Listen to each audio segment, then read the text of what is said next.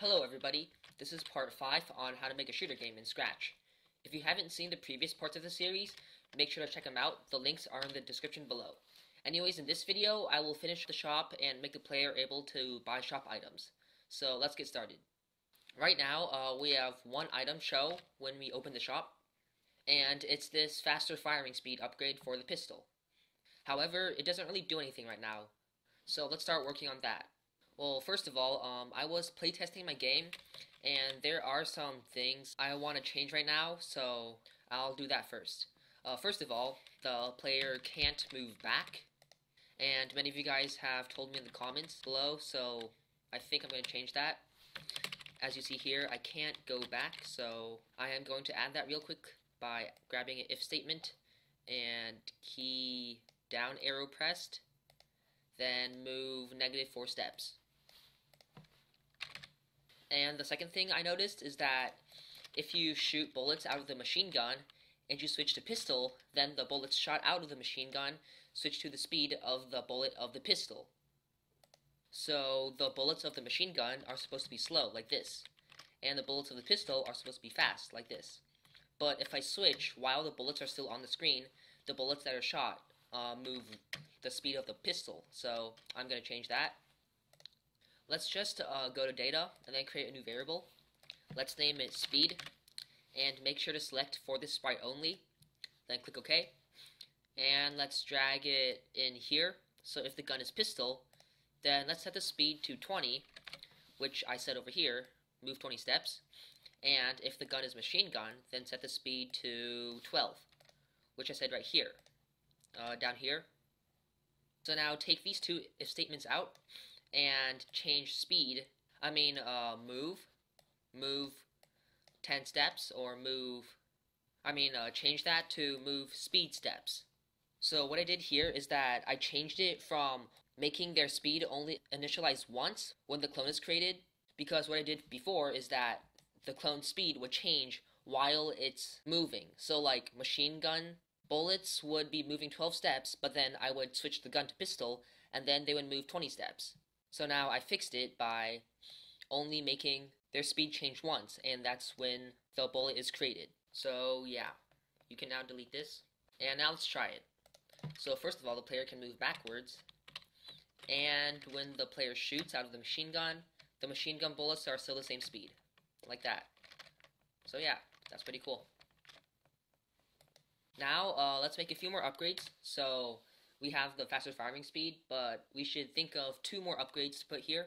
So I was thinking of increased damage and maybe knockback. So yeah, let me first create the icons for them, and make sure to create them in the same sprite as the icon you made for faster firing speed.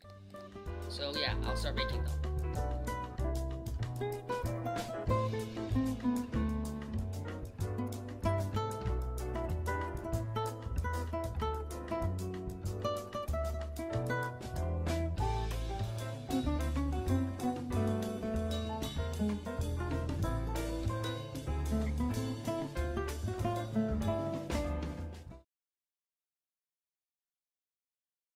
Alright, so now that I'm done drawing the costumes, let's start positioning the clones. So first of all, go to data, and then create a new variable. I'll call this clone number, and then select for this sprite only, and then click OK. And let's set clone number to 0 when the clone is created, and then copy this, and then set clone number to 1, and copy this again, set clone number to 2. So since we have 3 clones here, we set the clone's individual ID before creating the clone. So now that we created them, let's make the clones go to their respective position. So let's grab an if-else statement, and then put it around this go to XY block here, and put it back. And let's grab a equal sign, and grab a clone number, and let's put 0 here. So clone number 0 would be equal to this one right here, the faster firing speed upgrade. And let's actually set these clone numbers to 1, 2, and 3. And let's also change these costume names to 1, 2, and 3. So we can just do, when I start as a clone, then switch costume to clone number. So that's a bit easier. So yeah. Let's also change the 0 to a 1. And now let's do the same thing for the other two. So if clone number is equal to 2, then let's make it go to the right of the clone number equals 1, because we want the increased damage upgrade in the middle here. So let's just change the x to minus, let's say 20, maybe actually minus 0, because it's in the center here. And let's grab one more if-else statement, just duplicate this, and change it to if clone number equals 3, then go to x plus 87. And I think we're good. Let's test it. Press P, and these three show up like this. Now, remember to copy these if-else statements and put them into the hide broadcast message thing. So, yeah, change the go-to with this, and now we're good. When we press P again, these hide like that. We can actually just create a block and just name it show hide, and then click OK. Oh, whoops. I'll just do it again. And let's just put this whole thing into this block here.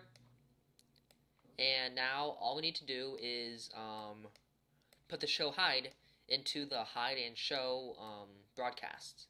So we only need to change this one here, and then we change both in the show and hide. So yeah, let me just test it again. And it looks pretty good. So now for the descriptions, we only have this faster firing speed one. And we have to make descriptions for the other two. So that's where this comes in play here. And this is why I use these mouse X and mouse Y things instead of just if touching mouse pointer. So instead of using this one, because with multiple clones, you can detect if the mouse pointer is touching each individual clone, but you can't detect if the mouse pointer is not touching the clones.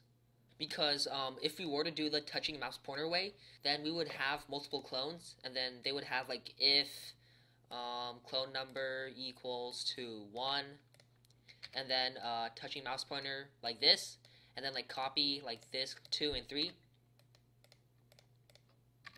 And we would have it like this. But however, let's say the mouse pointer is touching clone number 2. However, it's not touching clone number 1, so then the description would be equal to 0, and the 0 would override the description being to 2. And we could create like multiple variables and make them act as flags to detect if the mouse pointer is touching any of the other clones, but I think this way is easier, and since the icons are square, so that makes it like a lot simpler. So in this case, I would stick with this one. So yeah, let me just delete these and replace this with this. So now let's find the mouse X and mouse Y values for the second clone here, the middle one. So now just duplicate this, and then put this set description to 0 back to the else, and let me see the X and Y values. And by the way, you can see the X and Y values of your mouse pointer right here. So yeah, right now this would be -28. So mouse X has to be greater than -28 and less than 28. So if the mouse X is in that range, then the description should show like this. And now the mouse Y ranges are the same, so yeah, that's good. And for clone number 3, which is this one, let's copy this again, put the description to 0 back to there, and since clone number 3, this one, and clone number 1, this one, reflect across the y-axis, like in the middle right here, these mouse X values should be the opposite of each other. So I just make this greater than 115. Actually, greater than, 61. And less than 115.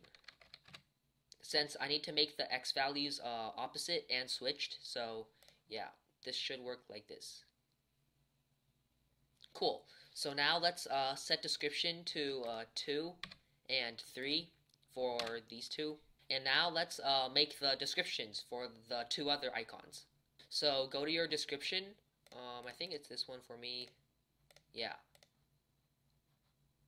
And let's create the different descriptions for the icons. So I will copy this. Oh, whoops, I just deleted it. I'll copy this, and I will edit this one to increased bullet damage.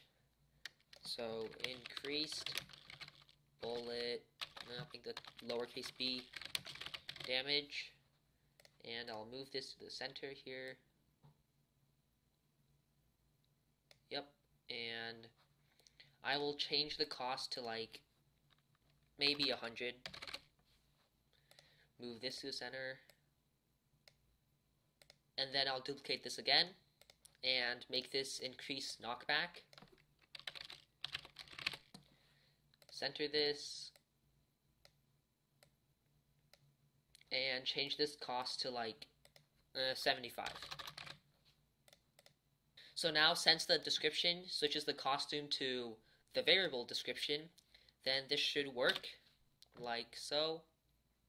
Yeah, so you can now see their descriptions.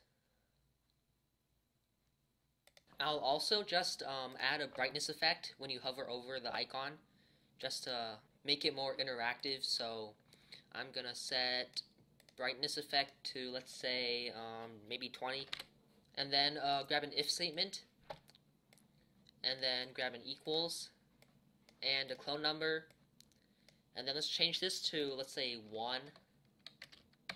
So when our mouse is in this area over here, we only want clone number 1's brightness to change. So put this into here, and then let's test it. So yeah, the brightness changes. Now let's set brightness effect to 0 in the else, the bottommost one here. And now, yeah, we have the brightness effect change in clone number 1. I'm just going to play around with the number here because it doesn't look so good right now, so maybe 5 or 10. Yeah, I think 10 is good. So now duplicate this, and then set these to 2 and 3. So now we have the brightness change for all 3 of them. It's a really subtle one. I'm not sure if you guys can see it, but yeah, the brightness changes. So yeah.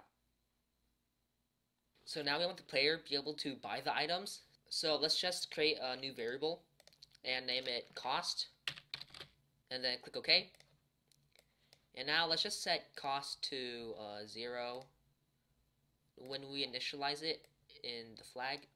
And now let's set the variable cost to whatever cost it is in the description. So when we hover over this one, the cost would be 50.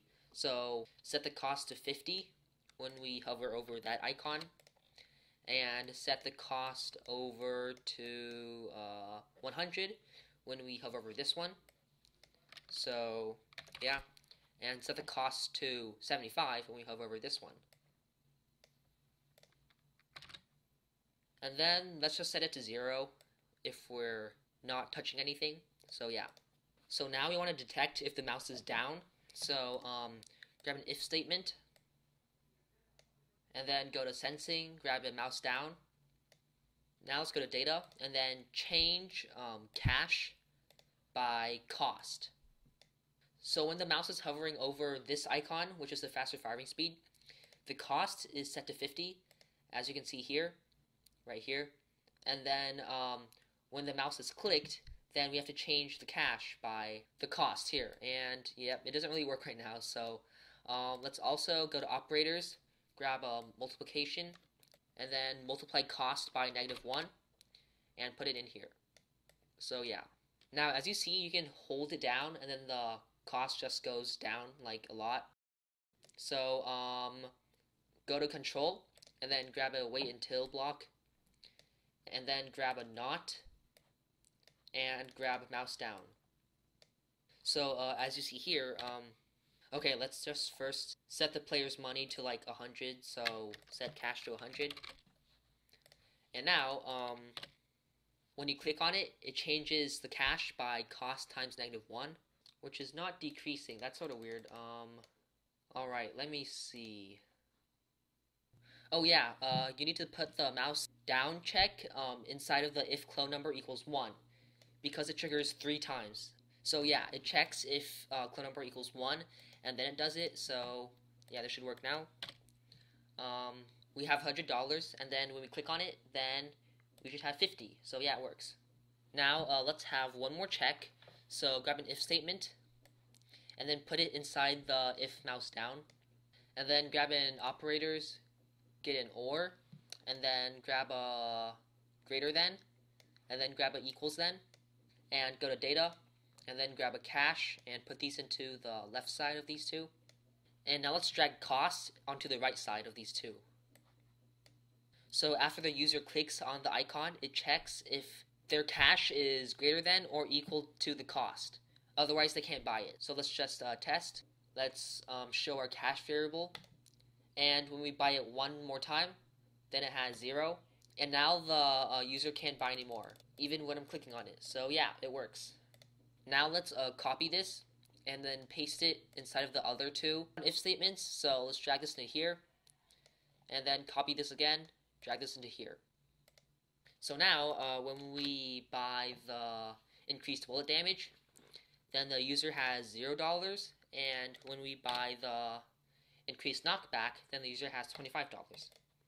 So yeah, I will wrap up my video here, and in the next video I will definitely make the player be able to benefit from the upgrades, and yeah, after that we can focus more on the gameplay. So yeah, if you like the video, then make sure to give it a thumbs up and subscribe too if you haven't already. So that's it.